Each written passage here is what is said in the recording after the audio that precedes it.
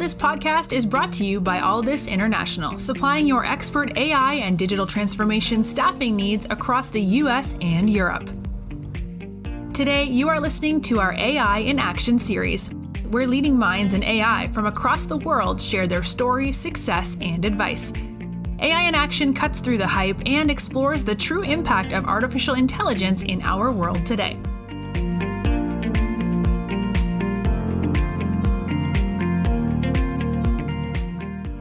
You're listening to AI in Action. I'm your host, JP Valentine. Our guest today is Aaron Kwittken. Aaron is the founder and CEO at Profit AI. Aaron, welcome to the show. Thanks for having me. It's great to be here. Aaron, let's start with a little bit of background of yourself. And I know your path to being a founder and CEO of an AI company is a little bit unique. So can you give us 2 or 3 minutes on what's led you to where you are today?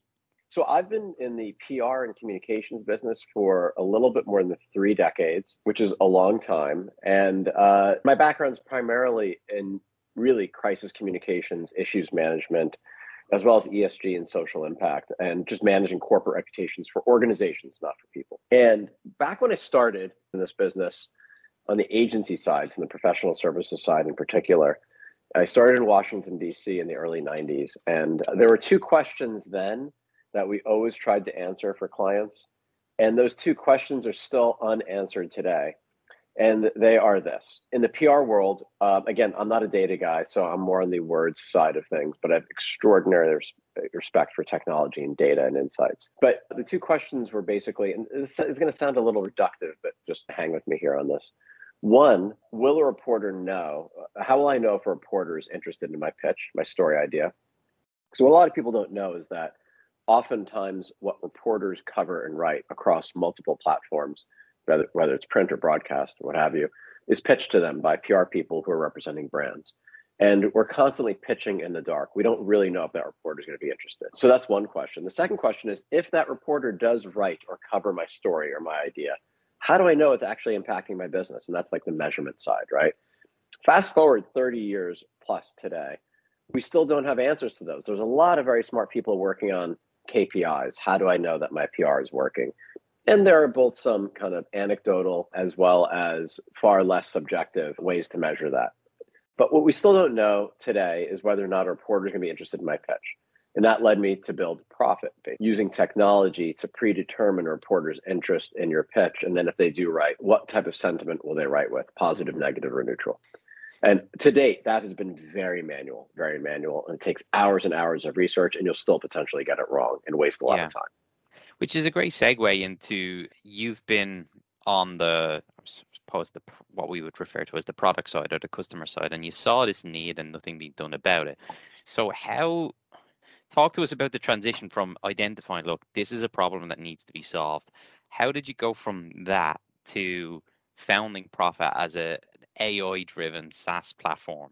What's that journey been like? And talk to us about Profit's mission and to tackle this problem. I spent the latter part of my career, the last 16, 17 years, building my own agency. And about 2 years ago, I was fortunate enough to have a partner in the company in the name of Stagwell, and somebody named Mark Penn, who was the former political strategist for Bill Clinton. He was in that White House for 8 years. He ran Hillary's first campaign in 2008. He's a pollster. He's a numbers guy. He's a data guy.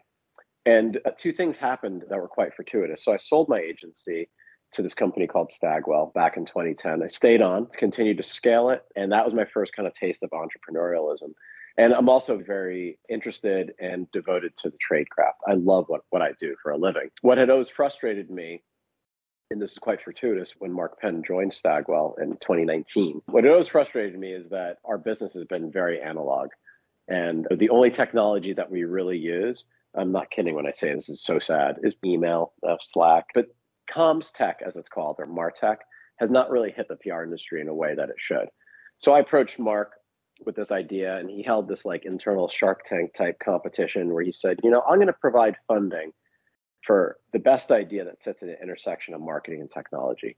And like you said, I come at this from the customer side. What would I want? What is it that I'm frustrated? What are some of my unmet needs? And we beat out all these other agencies. We funded this thing. And it's probably been the most humbling experience of my life because I'm not a tech. And anytime I log into any application now, be it personal or professional, I have enormous respect for the amount of time, user stories, enhancements, sprints and scrums, all those things that all your folks like to talk about on this podcast, everything that's gone into that. So I wrote the logic inside of spreadsheets, and then we partnered with the technology division of Stagwell to actually write the code. And it took us about a year to build it. We've been in the market for a year. We have about a dozen customers. We're doing well. We're constantly enhancing it. It's an enterprise product. I guess DaaS is the new one instead of SaaS. So it's data as a service. It's all web, very secure. And then we just recently announced the pay-as-you-go model. So one of the things that we've been learning about our industry is that, like any business, it takes a long time to convince procurement and a CFO, especially in large publicly traded companies, to sign on to your service. You have to go through InfoSec and all sorts of things. Great. There's a lot of kind of rogue and high-spirited individuals that work in my business, in my industry. And we decided not only will we offer them a credit card option, but what if we offer them a pay-as-you-go option? First month at a certain price point, and after that, it drops by 20%. And you can cancel within 30 days. And we take Venmo. So what we're trying to do is create a more modern, technology-driven approach to finding the right reporter using AI techniques, primarily NLP and ML, so that we're removing all of the gap out of our business. Do I think this reporter is going to be interested in my pitch, or do I know with greater certainty? And we literally assign percentages of interest that reporter would have in your pitch. And it frees up time. And the other big issue in our business is just managing executive expectations. Every brand, I'm sure you've run into this too, everybody thinks they're more interesting than they really are. So say, hey, PR person, whether you're in-house at a brand or at an agency, I have this great idea. We just launched a new website. Who cares? Nobody cares. Or we decided to donate 1 million bars of soap to some organization. And it's very hard for PR people to date to just say to that executive who thinks they're more interesting than they are, that's not that interesting.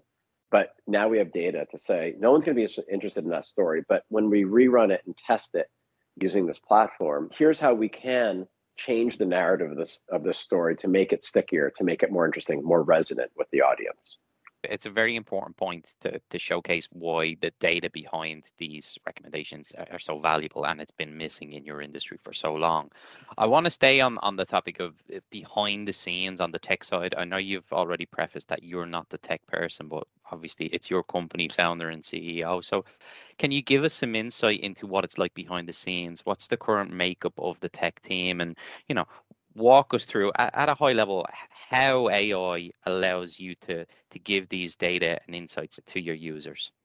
Yeah. So at its core, without disclosing too much, we're looking at, it's based on the assumption that if a reporter has written about something in the past, a topic or an adjacent topic, we're assigning a likelihood and the timing of it and when they write. They're assigning a likelihood against whether or not they will write about that topic again in the future. That's the core of it. So it's a lot of matching type technology. And we have what we would probably consider a pretty traditional engineering and tech setup. So we've got back-end, front-end developers, DevOps, QA, UX, UI, and data science. And the part that probably is the hardest, and maybe for me, is the data science part. We're constantly looking at what's working, where is it not working, and doing new enhancements every 2 weeks on a very large data set. I think some of the learnings for me is, one, you can't just say to a dev, hey, isn't that just like a simple little button you can throw up on the dashboard? There's no such thing. And I get very impatient. These things take so much longer than I think they should. But in order to do them right, you have to have patience and you have to constantly test. And the other thing I think has been quite interesting and very humbling for me is the quality of the data and making sure you don't just have single sources. Like anything, and it sounds so cliche, you're only as good as your data. And where we've had to make probably more investments than I had ever expected is in making sure the integrity of our data is as sound and as performative as possible. But to say that it's been a humbling but very rewarding journey is probably an understatement. Somebody who is not a tech person at all. I am the customer. Well, it's great to hear from that perspective because as you said, many of the people listening will be pure tech people, and they've probably ran into this type of conversation in the past where they're working with senior leadership or front office who maybe don't have a full appreciation of the complexity of what goes on behind the scenes. So to hear you speak so candidly about it, I'm sure is refreshing and also helpful for the people currently working there at Profit. You are listening to the Alldus podcast. When you're looking to scale your team, or if you are interested in showcasing your company in a future episode, reach out today.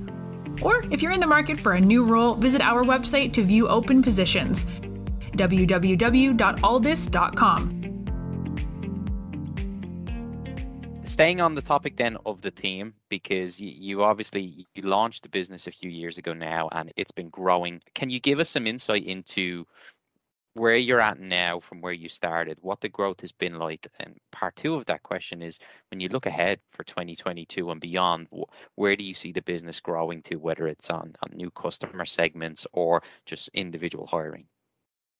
I'm probably more excited about part two, but I'll touch on part one. The part one is, I think I needed to manage my own expectations around how quickly you can sell to an enterprise. So my background is professional services, and it's very RFP driven. The decisions are made in the span of anywhere from 2 days to 2 weeks to 3 months. And as you know, and your listeners know, SaaS sales on average might be closer to 6 months plus. It's rare that it's quicker.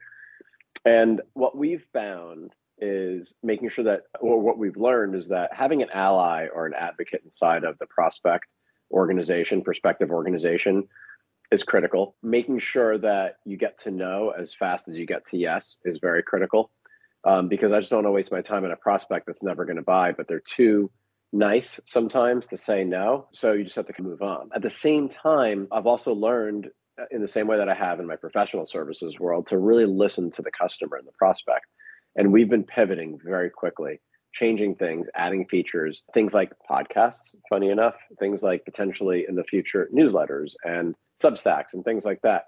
Understanding where the market is going and not trying to sell something to somebody that they don't necessarily need. So that's chapter one. And I think, as I mentioned earlier, launching a pay-as-you-go model, an individual subscription, and making the platform more accessible to people, not just organizations, is something we literally did just a few days ago. And I do think it's an interesting stalking horse strategy as it relates to selling to enterprise. So that's kind of part one.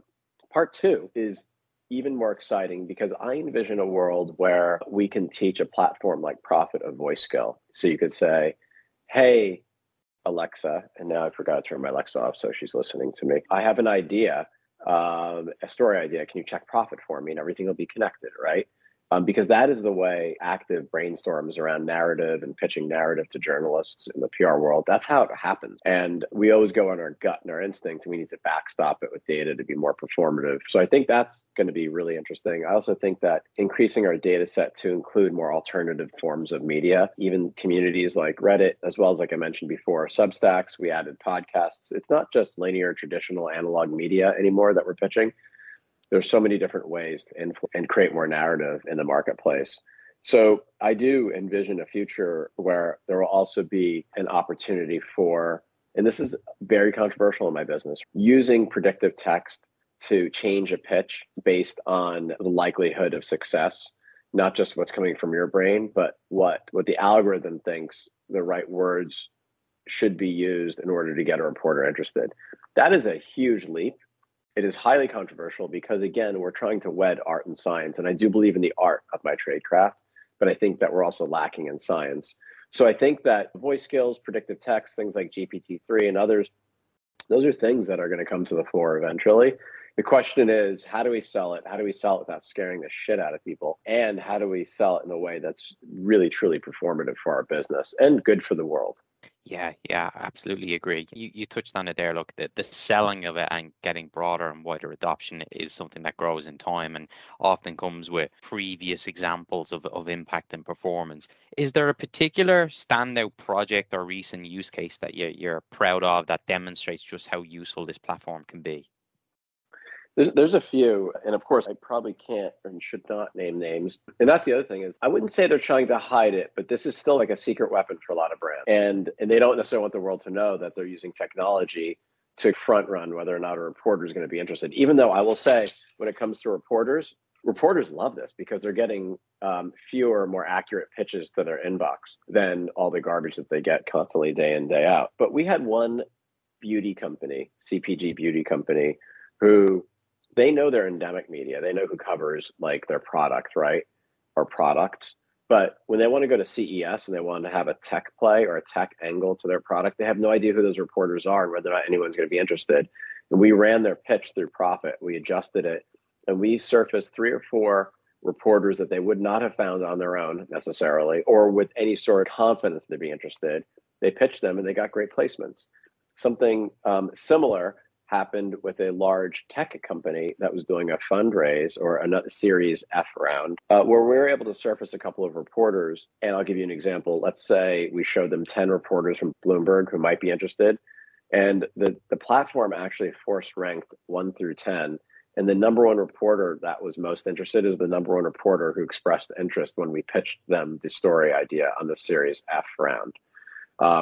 So I thought that was fascinating because the technology was able to parse through not just so many outlets, but also the reporters in the outlets at the newsrooms, determining, is it going to be, I'm just making up names right now, Rachel, or is it going to be Roger who's more interested in this pitch? And we're like, Rachel, and we won. We got it. We nailed it. So those types of case studies are fascinating. They're phenomenal. The only thing I'll say, and I think everyone on your podcast, all your listeners will appreciate this, is tech is not 100%. You still have to use your human brain. And I use Waze as an example, right? You can't always trust Waze. It's going to take you places that you might to get. It's going to take you out of your way to save 2 minutes sometimes. You have to be smarter than the tech sometimes. You need to mind meld with it. So the user still has to look at this list of reporters that we're surfacing. Not all of them are going to be spot on. But if we can find 1 or 2 that hadn't been on your radar before, that can have an impact moment in writing about your story idea that can then drive your business, then we've done our job. So that's what's so exciting about this platform. Final question from me, Aaron. Obviously, you sit at the top table, so you're looking at the business side, but you also the platform side, and part of that is getting people interested in the mission to join and be part of Profit. So when you sit down and you speak to candidates, particularly on the technology side, what is it that you tell them about what you're trying to do here and just how transformative this platform can be that will get them excited to go on this journey with you, particularly through the lens of people who are interested in utilizing AI data science? Great question. I literally, before this recording, got off a call with a prospect. And I said to them, I want you to help me help our customers see around corners that they couldn't see before. And when you look around that corner, I need you to help me scrape enough data to give them confidence that they're pitching the right reporter, the right story at the right time, versus just throwing darts at a dartboard. It's like picking stocks. You just, they have these competitions between monkeys who are picking stocks and then like traders, and the monkeys win half the time. So we're trying to remove some of that guesswork. And I said, the reason why you should join us, the reason why you should be interested in us is because this is the tip of a revolution inside of an industry that is so analog and is so human driven, which is fine. But we need technology to backstop our gut and our instinct and be more performative. And that's why I need you to join us. That's a great way to finish the interview. Aaron, thank you so much for coming on today and talking to us about Profit. It's always exciting to hear about new use cases and applications for AI in an industry where you're tackling a problem. Sounds like a fun problem to tackle, and clearly you guys are having some early wins. So we wish you, the team, and everyone at Profit the best of luck in the years ahead. Thanks for having me. It was a pleasure. It was a lot of fun.